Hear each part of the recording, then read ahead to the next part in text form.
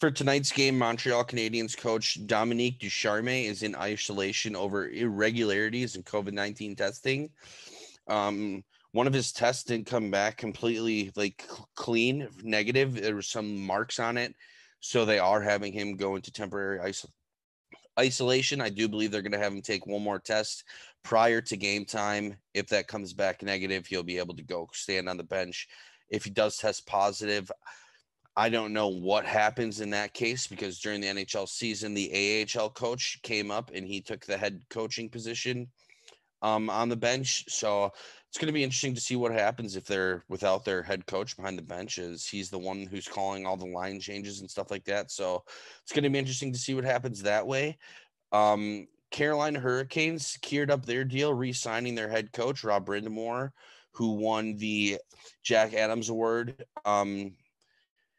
He signs a 3-year extension, and he mentioned earlier before that he got to this point that he wanted every single himself and all of the staff re-signed. That's the only way that he'd be back in the building.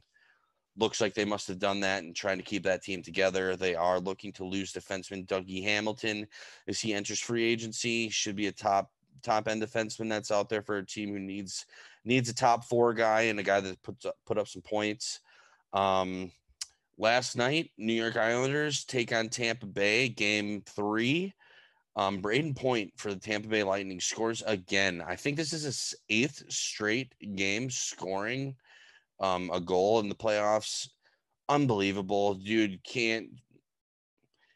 he's always in the right spot at the right time. I know everybody talks about Kucherov, Stamkos, Varlamov, their goalie, or Vasilevsky, their goalie, but Braden Point, by far, I feel like he's their best player all season, every season.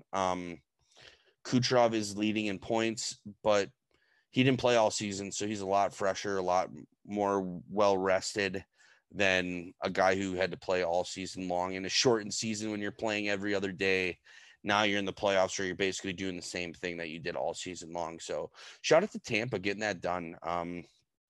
If they take the next game, look for the series to be over.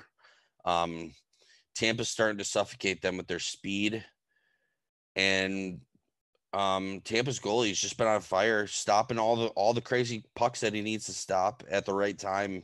And that's all it takes, is your goalie to make a save at the right time, and you're able to put one in at the right time. And that's all it takes to win a hockey game. And that's kind of where we're at right now for NHL. Montreal did get their top defenseman back. For those of you who've seen the picture, he's got some sort of eye condition right now where both of his eyes are completely red. It looks like he's got like the bloodshot red contacts in his eyes, but it's just his eyes. They're like dark, super red. So he looks like a scary man, which is kind of cool.